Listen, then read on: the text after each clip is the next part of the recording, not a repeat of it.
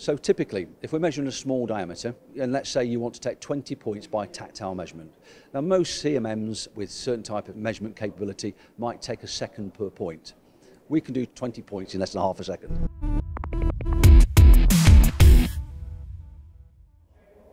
Graham, OGP, part of the Carfulan Group. We're looking here at the Smart Scope. I want to learn all about it because it's fascinating, and I'm sure our audience are going to love it. Explain where it came from and why you've developed it and what it is. Well, it's okay. The machines were formed many, many years ago, 1946. There was a massive marketplace for optical measurement at those times. Traditionally, they used to supply to, say, camera manufacturers. People like Kodak purchased lots and lots of machines for checking film and checking the whole pictures on film and things like that. The product then developed. As it developed over time, we started to introduce tactile measurement to it, in 1990, 72. That was done for a reason, so you then get some form of multi-sensing capability with the machine. So then, typically, it was no longer flat 2D parts that were being inspected, it was then becoming more 3D parts.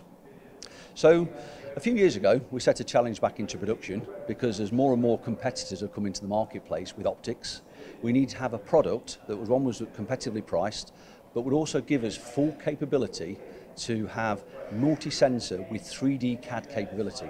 Hence, the SP machine was launched. Okay, now the optics on this is what really gets my interest here.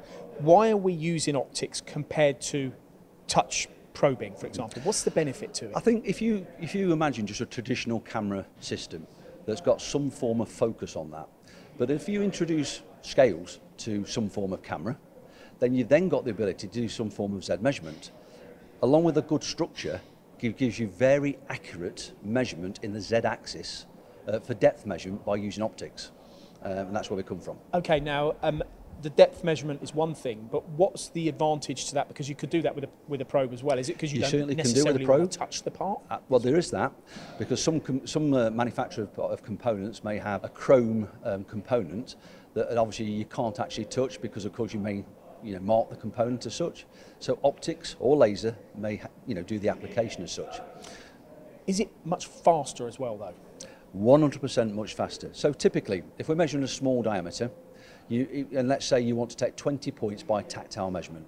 Now most CMMs with certain type of measurement capability might take a second per point. We can do 20 seconds in less than half a second, 20 points in less than half a second. Okay, so it's speed, it's precision as well. Is there any restriction to using the optics on this? Not at all. The only restrictions you always have is if you imagine a camera. With this particular unit, we are looking top down on top of the component. So as we look top down, anything we can see by eye, we can measure. If you want to measure a side feature in the same orientation, that's when you've got to think, actually, I may need some form of tactile measurement. And guess what? This machine can do that too. 100% do all. And now we've got the stylus in here, so this is a different way of measuring the part, or certainly this bore. Sure. Why would you choose that over the optics? Well, again, if you're looking at optical, we might look at the top of the part or the bottom of the bore. So by using tactile, we can actually go halfway down the bore. As I mentioned to you earlier, a camera can see top down. So we're actually using a stylo on this particular application now to scan around the side wall of the bore. And would you have like a docking station where you keep the styluses and the different methods of tactile again, dependent of what the customer wants and the bedside he chooses, then you could have a docking station. We could integrate into robots, so it can be a full production routine as well on the shop floor if required.